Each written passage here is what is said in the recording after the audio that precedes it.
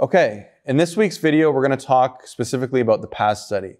And this is really a study that was done because of all the more recent research showing that vitamin D deficiency is linked with high rates of implant failure. Okay, in fact, the vitamin D deficiency rates and complications, etc., are higher for vitamin D deficiency when compared to smoking or generalized perio. And so the Paz study was basically taking a vitamin D supplement kit, which is DentaMedica, supplementing patients and making sure they get up to the right levels and seeing how effective this was to minimize patients from having deficiencies before we place implants. And so here's Dr. Paz, who works at the White Clinic with, of course, Dr. Miguel Stanley. And they looked at, again, the effect of vitamin D deficiency and antioxidant levels on wound healing and also on measuring and being able to characterize some of this stuff. And interestingly, they're European or living in Europe, and I gave them a North American testing machine to use as well as a European one. And so they actually compared two in-offices vitamin D measuring testing kits as well as correlated it with blood work. Okay, and that's what they did in their study.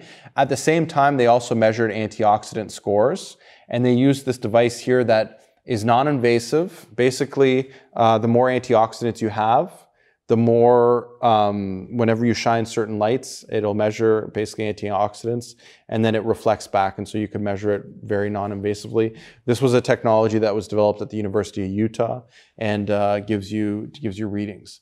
And of course, everything's being correlated to blood work, so we're able to figure out what's working, what's not. Now, this is the results from a vitamin D test. And first thing that I want to share with you is that in blue here is the lab scores. So this is the blood work. This is the rapid D test, and here's the vitamin 4D test in orange and gray here.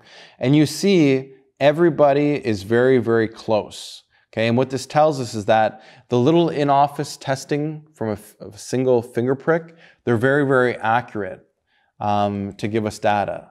So then in the study, the real question was, okay, what is the baseline values of these patients? Put them through the 6-week protocol at DentaMedica. After the 6 weeks, retest them, figure out where they're at, and figure out if they're in the right zone for implant placement. So that's what the study was. And in the study, first thing that was very remarkable was that 82% of the population was vitamin D deficient. Okay, 82%. And that was really critical because if we know that the link between vitamin D deficiency and implant failure is so high, this became something that needs to be corrected. Then they supplement with DentaMedica for 6 weeks. After the 6 weeks, you'll notice that everybody is over the 30 nanogram range, okay? And most of them are between the 40 to 60 where you want them to be, okay? So that was point number one. Everybody got to good levels, and some people, like I said, even got up to 80 or higher. Another thing that was interesting is that some people will go a lot higher, a lot faster, and it's based on, their body metabolism, their absorption efficiencies, etc. And so always be a little bit cautious there as well, because some people do absorb a little bit faster. You never want to give somebody too much vitamin D. In these cases here, it's 6,000 units per day, and you can see that some people will go from, for example, 30 all the way up to 84 here in a matter of 6 weeks of supplementing with 6,000 units. So you got to make sure that you're not overdosing anybody either.